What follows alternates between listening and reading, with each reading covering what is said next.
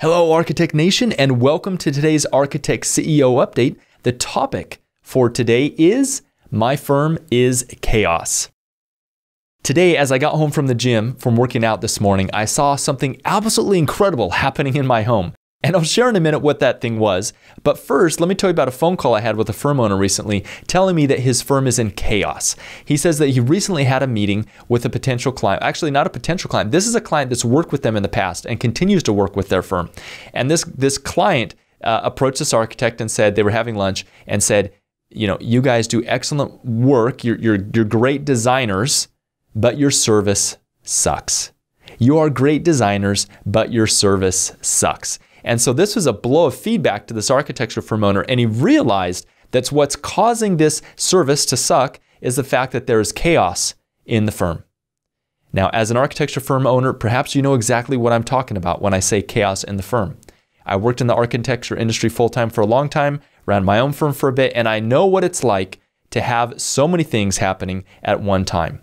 Making sure that you've documented the drawings correctly, making sure that for every building that comes through, you have the right details, you have the right specifications, you have the right notes, you don't have the information more than one place on the drawings. You've coordinated with all the sub-consultants, with the structural engineers, the electrical engineers, the plumbing engineers, we got there, the mechanical, the electrical, the plumbing, and the structural, right? Not to mention if there's any low voltage things to coordinate, perhaps a security consultant, right? The list goes on and on. The interior design consultant. I mean, this is absolutely can be a nightmare, a logistical challenge to try to organize this.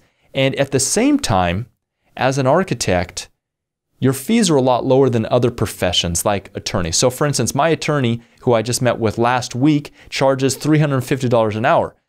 And granted, his profession of law is pretty plain Jane and pretty vanilla compared to what you're probably doing as an architect in your firm.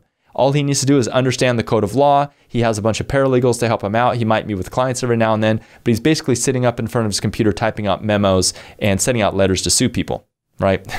So this is what he gets paid $350 for. Whereas you as an architect, you're maybe charging $150, $180, $200, $210 an hour if you're lucky, and you're doing three times the complexity that this attorney's doing.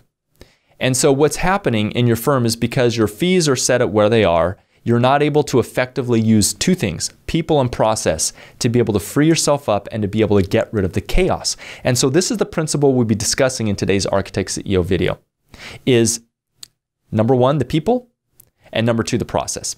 And I realize that if you're listening to this on the podcast, that obviously it's not a video, but here's what I was talking about earlier. When I came home from CrossFit, my wife was out because she's doing some errands, and there was my daughter. She had just gotten up with her alarm clock, and she was making breakfast. So this is about 6:30 in the morning, and here she is in the summer. Most kids are probably sleeping in. She is awake at 6:30. She's making waffles. My wife has left for her instructions. Hosanna, my daughter, knows how to make the waffles. She's making the waffles. After the waffles are made, the other child who's supposed to set the table knows how to set the table. That gets done. And so literally, I'm in my office. I walk out of my office because I came home from the gym, walked to my office to do a couple things, walked back out, and there the kids are sitting down at the table, food's in front of them, and they have their scriptures open. We read two basic books of scripture in the morning. We'll either read out of the Bible or the Book of Mormon. And so the kids are sitting there, they're reading those, and I'm just like in awe. I'm sitting here thinking, this is incredible. And it's not because I'm such a great father, because trust me, I yell and I get frustrated and I get angry and I do stupid things all the time. My wife, however, she happens to be a wonderful mother. I'm not going to talk about the times that she yells, but let's face it, we're not perfect parents. What's helped us be able to manage a family of 6 kids and to be able to have this beautiful experience happening when I'm walking out and the kids are sitting there literally reading scriptures to each other without any parent there. And Hosanna, she's only, let's see, what is she? She just turned 13 years old. Right? This is a 13-year-old girl. What allowed this to happen was, number one, delegating, right? So we have a lot of tasks and things that need to happen as a family. The lawn needs to get mowed, the weeds need to get done, the meals need to be made, the house needs to be kept clean. So we delegate these tasks to members of the family. And then we have a specific process that we've trained them on so that the process goes smoothly. Now today it happened that it was smooth. Some days it doesn't go quite as smooth. But here's what I'd have you consider as an architecture firm owner. If you're currently dealing with chaos in your firm, the answer is going to be people and process. What people do you need to delegate to, and what process and training do you need to give them so that they can function seamlessly and they can deliver an exceptional experience to you, to themselves, to the other team members, to the clients who you work with, and any sub-consultants and other stakeholders that you have on your project. If you'd like to find out how to use these two keys, these two principles of number one, people, and number two, this idea of process, then you must go attend the Dream Practice webinar. You can find that at dreampracticewebinar.com. You'll enter in your email address on there, be able to watch that free 60-minute training and be able to kill the chaos in your business.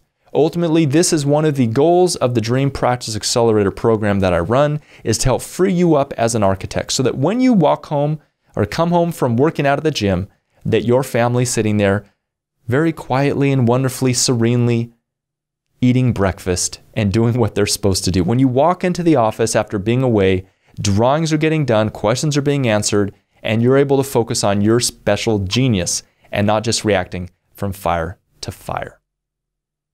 As always, this is Enoch Sears, and this is the end of today's Architect CEO Update, reminding you that if your firm is in chaos, the key likely to fixing this revolves around two things: people and process.